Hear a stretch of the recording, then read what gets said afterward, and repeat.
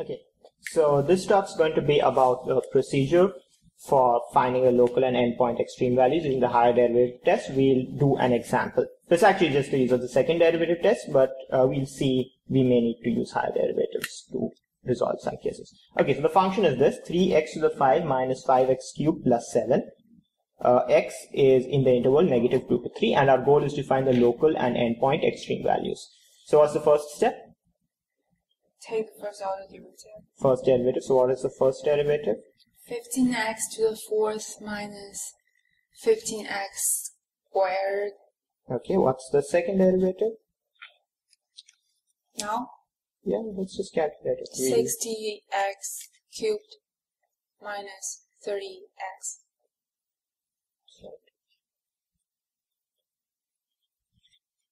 Okay, good. Now we have to find the critical points, and because it's twice differentiable, the critical points are just it's differentiable, so they only have to worry about the points where f prime is 0. So what are the points where f prime is 0? 0, -1, and 1.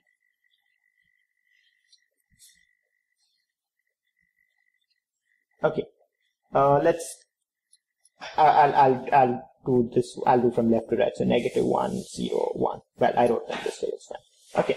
Let's figure out the sign of f double prime on each of those. Yeah. So. One is -1. Yeah. It is -30. So it's less than 0. Well, let's see the second derivative. So it's 60 times -1 cubed minus 30 times -1, which is -30, less than 0. So you get a what at -1? Local max.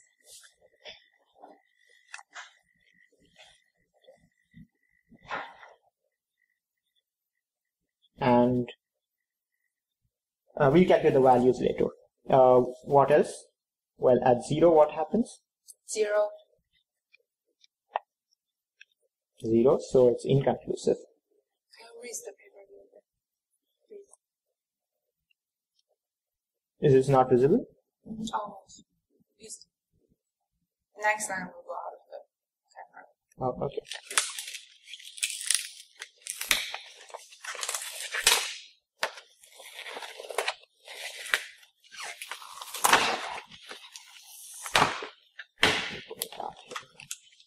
You don't need the top. So, okay. Oops.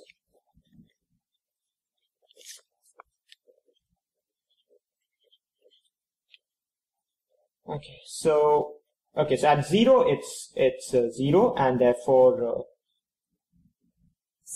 inconclusive. Yes. What else? So at what's the other point we have to evaluate at? At 1. Yeah, at 1 what happens? Is greater than 0. What is the thing? 60 minus 30. Okay, which is 30. It's greater than 0, so it's a local mean. Okay, so local min at 1. Okay, great. Okay, now, so what do we need to do now? Take the third order. Take the third order derivative. So what is f triple prime of x? 180x squared. Hmm. At 0 is... Well, minus something, right? Minus 30. Yeah,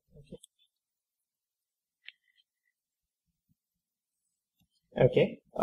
So now we don't have to worry about evaluating this at -1 and 1, because those cases we already settled. So the only case we have to worry about is at 0. So what is... At 0, it is -30. At 0, it's -30. So it's neither...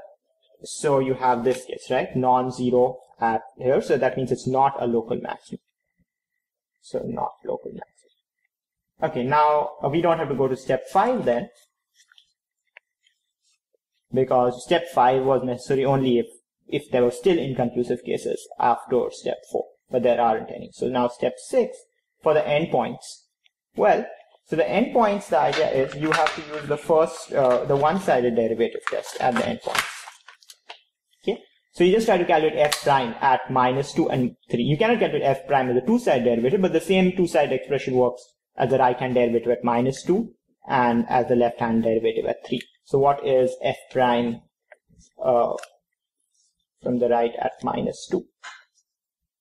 It is 240 minus 60 equals 180. Okay. So it's positive, which means the function is increasing on the immediate. The function is increasing on the immediate right of -2. Okay, which means that you have a what at -2? Well, not low, endpoint minimum, right? Oh, yeah. So endpoint minimum at -2.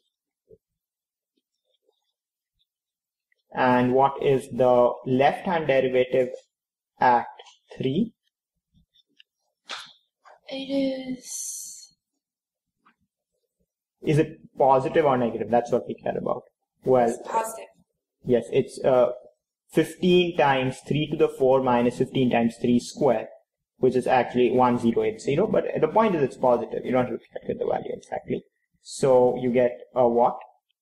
So it's increasing on the immediate left of 3 and continues at 3. So you get a what? Endpoint?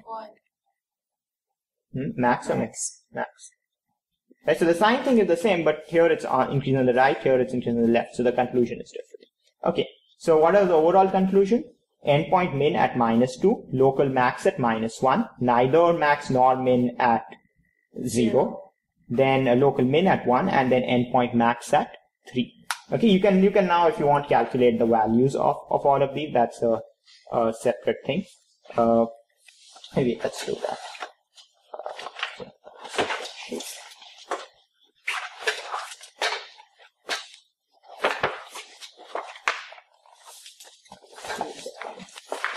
Okay, this is the values now. So we want to check that this sort of works correctly. So what is f of -2? The value? Of the original function.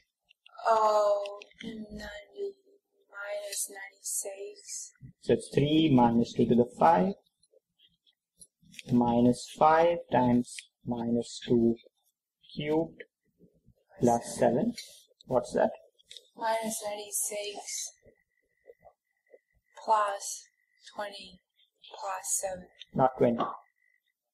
Oh, plus 40. 40 plus 7. What's that? 39 minus 39 Minus 49. minus 49. Right? Okay, good. This is endpoint min. Okay. F of -1 is what? Minus 3 plus 5 plus 7.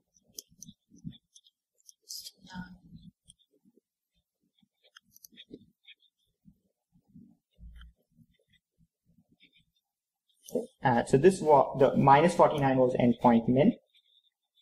9 is a local max. Right? And now 0 is neither, so you just skip over that. F of 1 is what?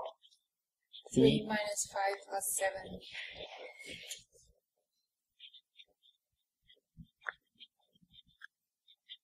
5. That's a what? Local. min. And what's the value at 3? Well, it's 3 times 3 to the 5 minus 5 times 3 cubed plus 7. What's that?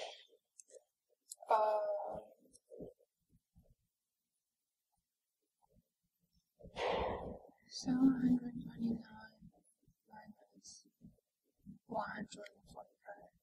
35. 35 plus 7. Yeah. That's 601. And that's the endpoint max. Okay, good. So we've got the entire behavior now.